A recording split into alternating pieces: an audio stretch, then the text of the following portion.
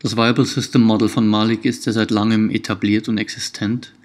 Sciencefilm hat jetzt neu ein Redesign für DVD in englischer und chinesischer Sprache produziert. Für Originalinformationen bitte auf den YouTube-Link klicken. Der geht direkt zu Malik.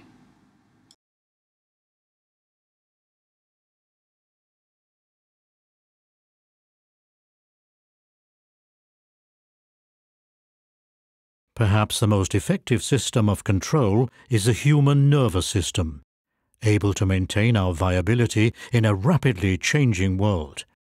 If we identify the key control mechanisms that ensure this viability, we can create a model that might be applied to a business or any other social organization. Let's start with the basic units of such an organization, interacting with the outside world. The division in an enterprise, the state in a country, or the team in a large project. There's always a management controlling an operation that is doing something in a changing environment.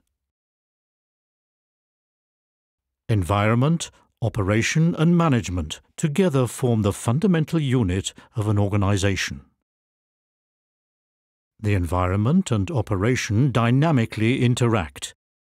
For example, the operation serves its customers in the environment, just as the expectations of the customers influence what the operation does. In the same way, management and operation interact. For such interactions to be effective, a maximum degree of autonomy, freedom and flexibility is required. When we look at several units, there is almost certain to be an overlap between their environments. One example involves serving common clients. There are also likely to be dependencies between operations because of benefits from the use of common resources. These overlaps and dependencies need to be regulated to coordinate activities and prevent conflicts.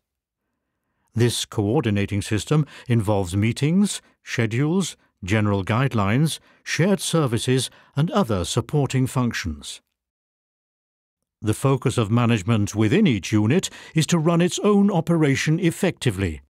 Therefore, there has to be a system to oversee and optimize the units. This ensures that the whole will be more than the sum of its parts. It's the job of this senior management to detect and realize potential synergies and to design the coordinating system itself. It has a direct interaction with local management. For example, to give directions, allocate resources, and resolve disputes. For informed decision-making, senior management also needs to access unfiltered information direct from operations in order to see what's really going on. It's easy to see that such operational spot checks, audits or inspections can highlight anomalies, whether in a business, a state or a project team. So far, we have an optimized organization going about its everyday business. But what about the greater environment?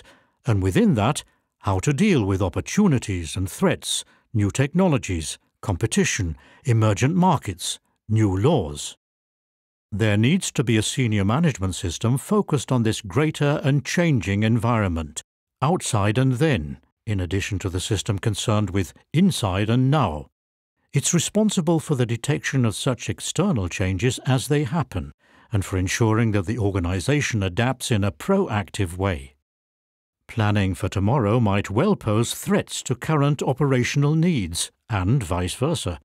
What is required is to balance the needs of the future with the needs of the present. This requires a very open interaction between these two systems. However, even where this interaction is balanced, situations may arise which lead to deadlock. What is needed is a normative decision at a higher level. This requires a third system of senior management. Here lies the responsibility for the definition of the purpose, mission and boundaries of the organization. It lays down organization-wide guidelines as well as observing the ongoing balance between what is right for today and what is right for tomorrow. These 5 systems provide the necessary and sufficient conditions for the viability of an organization. In one form or another, they are found in any system that is viable, whether natural or social. However, evolution has structured organisms in this way over millennia. Social systems need to be designed for viability. We started by looking at the management, operation, and environment of a single unit within an organization, before going on to consider what is necessary for several such units to form a viable system together.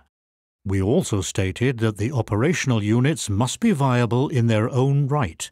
They need the flexibility, authority, and identity to maximize their relationship with the customers in terms of their own operations. What this means is that if we look at any one of the units in more detail, we discover exactly the same structure. This is true for each of the operational units. In general, every viable system contains several viable systems and is itself part of a higher-level viable system. This principle of recursion allows you to apply the model to any hierarchical level in your organization, independent of size, complexity, or type, using the same diagnostic tools and methods. The model allows focus on any particular level of an organization, while taking account of the impact of higher, lower, and external systems. It is a model for any viable system.